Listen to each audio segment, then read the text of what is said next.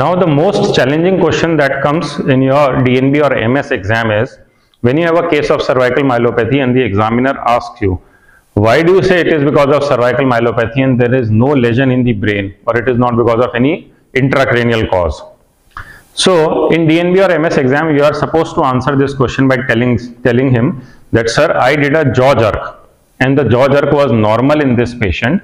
So that rules out any intracranial pathology or cerebral pathology, and the reason is cervical myelopathy.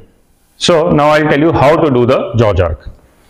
So you ask the patient to open up the mouth slightly, then you keep your finger in this area, and then using the sharp of the hammer, you tap over this area. Normally there is no response.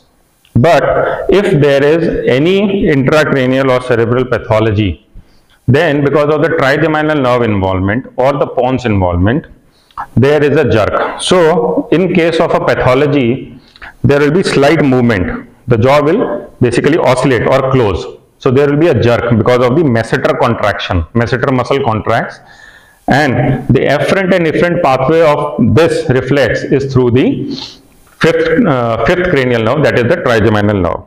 So this jaw jerk is very important because in exam, if you get a case of cervical myelopathy, this jaw jerk will help you to distinguish whether it is from intracranial cause or because of cervical myelopathy.